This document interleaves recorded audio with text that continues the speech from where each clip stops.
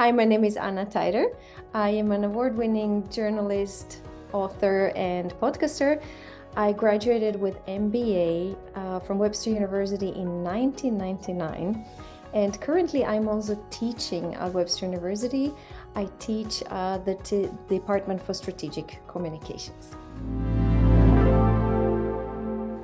I actually graduated with a bachelor degree at Webster University, and I studied marketing management, and I loved it so much that I decided I wanted to stay at Webster University and I wanted to continue pursuing my business education.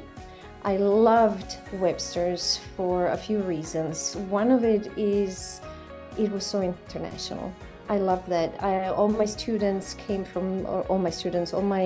classmates came from different countries.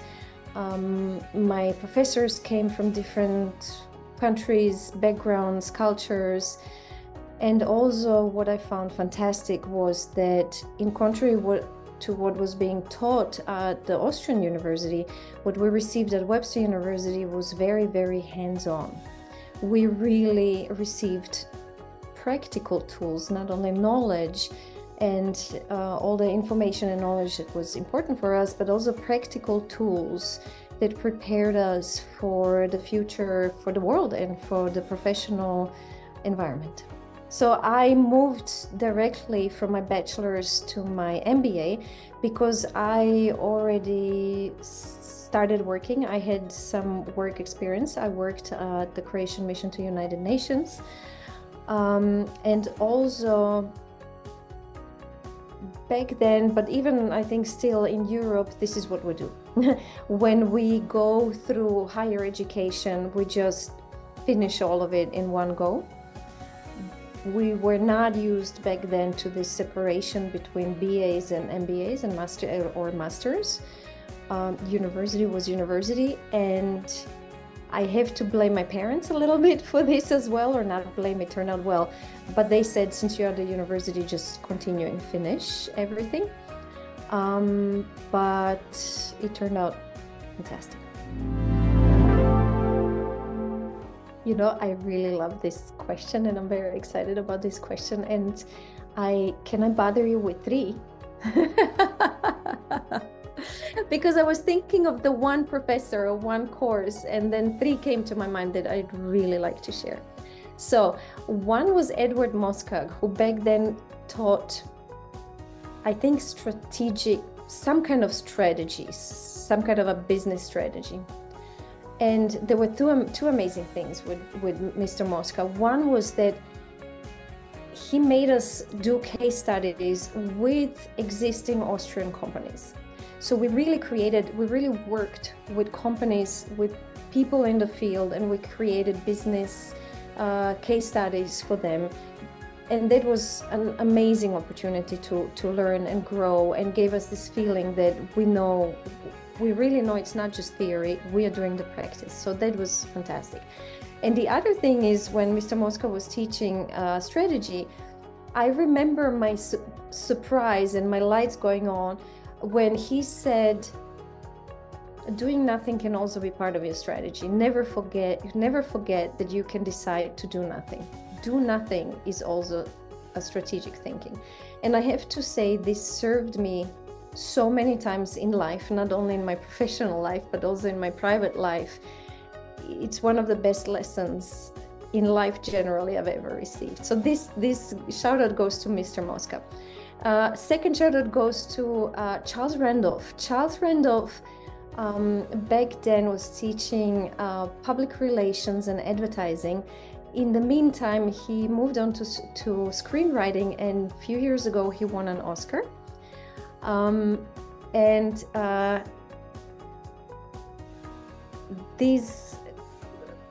He taught us some very, very valuable things that I still applied especially once I took off and started freelancing or being my own business about public relations and advertising. And the third shout out goes to Mr. Alan Levy, who was back then the editor of Prague Post. He was a book author, he was a journalist, a playwright, an amazingly successful and accomplished gentleman.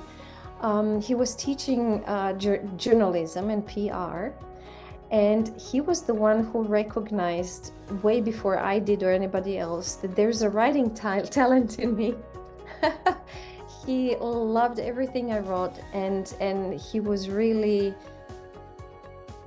yeah, he recognized what was to become a career in writing later on. And it took me almost 10 years to digest everything he told me and to accept that this is it.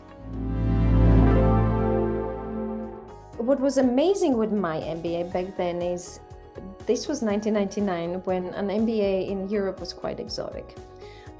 It was definitely a stamp of approval and a stamp of quality. So graduating with an MBA opened many doors for me in Austria. My first job was already fantastic. Looking back, you take things for granted when you're young, but looking back, it's like, wow, did this really happen to me? My first job was at Austria's and later on region's biggest mobile phone network. And I was immediately, because of my MBA, I was immediately put in very strategic areas, which also turned out to be my forte later. And my MBA helped me to continue and pursue this strategic thinking and strategic planning, strategic management. It was great to see. I'm again comparing myself to people from Austria who came from the Austrian university, who were taught very academically and very theoretically. And I walked in and I already knew things. It was amazing to walk into this corporate world and to feel, I've learned this, I know this is not foreign to me, I'm equipped to deal with this. And that was great.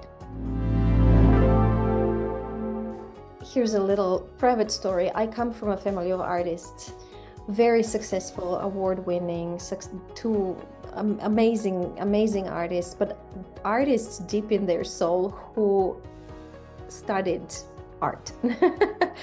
And comparing I dived into this creative world later on after my 10 years in corporate and diplomacy and advertising. When I decided, Mr. Levy was right, I'm actually a writer. But then it was interesting comparing how I dealt with it and how my parents dealt with it. And I was very, very grateful that I had this education and the experience I did, because I became my one-woman show. I was able to be my own manager, to be my own publicist, to be my own advertiser, bookkeeper. I was prepared and ready to approach my creative life with this background in business, which was very, very useful. Well, after 25 years or even more, I was preparing for this and I'm like, no, it's been, I think, 27 years. I started working when I was 21, so 28 years of professional experience, which, as I mentioned, was very, very different. I moved from one thing to the other and experienced, again, I'm repeating, diplomacy and corporate marketing and strategy, and then advertising, and then I wrote books. I was a journalist, a podcaster.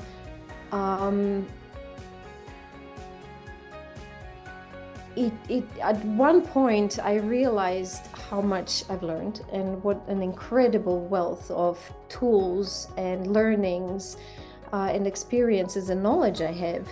And I really wanted to pass this on. I felt like I really have a treasure chest now that I can pass on to a new generation. And what would be a better place than Webster's? Because I'm going back to the beginning of our conversation, where I really felt like my teachers gave me very useful knowledge and very useful tools and very useful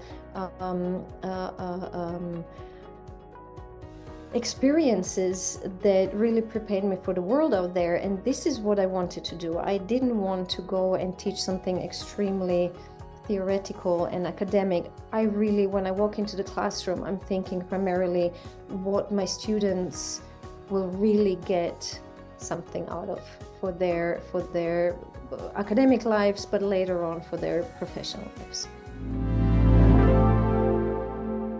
I don't know much, I have to tell you about this, but from what I'm witnessing is, and this goes, I think, for everything young people are experiencing now that's different from what we did, there's so much more of everything out there. And now I'm closing the circle again and coming back to the beginning of our conversation. When I graduated with my MBA, that was something very exotic and special. Nowadays, there are a lot of MBAs out there. The competition is global and big and strong. This is why it's so important to invest into good education, into something that has a good reputation, but also really gives you skills that will make you and teach you how to stand out from the crowd. You know, my problem is I have spent more than 10 years in the United States, so I wasn't here. But I am part of the whole alumni community, and if you live at Webster's, it's fantastic because they constantly invite you to different symposiums and workshops and drinks, and you really, once you graduated, you really stay part of this beautiful, international, ambitious, interesting community.